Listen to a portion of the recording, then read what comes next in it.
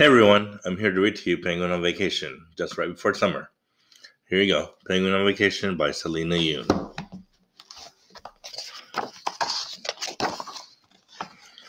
I need a vacation, Penguin sighed. Snow again?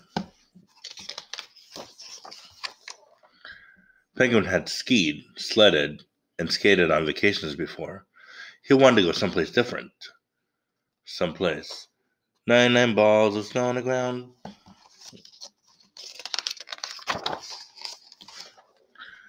Tropical. That's it, I'll go on vacation to the beach, thought Penguin. Penguin packed his bag and headed north. Goodbye, Grandpa. The waves swelled bigger and bigger. The sun shone hotter and hotter. Finally, Penguin reached the beach. It wasn't what Penguin expected. The beach was nothing like his icy home.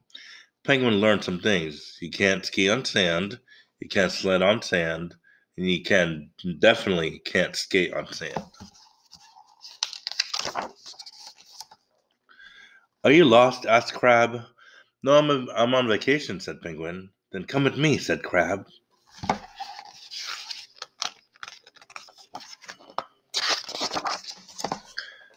Crab showed Penguin how to have fun on the beach. Sandcastle. Penguin and Crab played catch and played clunk, cowabunga, and played bury. Penguin loved his new friend. Slurp, slurp. But all vacations come to an end. It was time for Penguin to go home.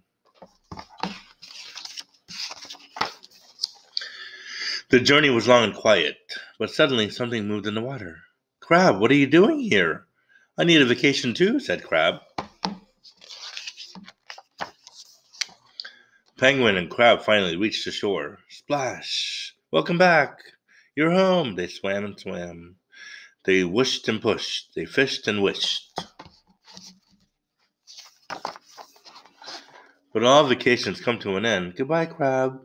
Crab set off for home and left behind. Goodbye, Penguin.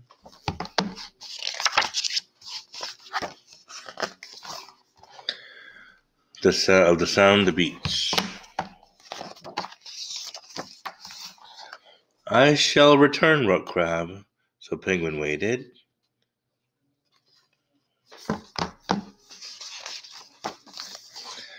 And one day Crab did. Yay.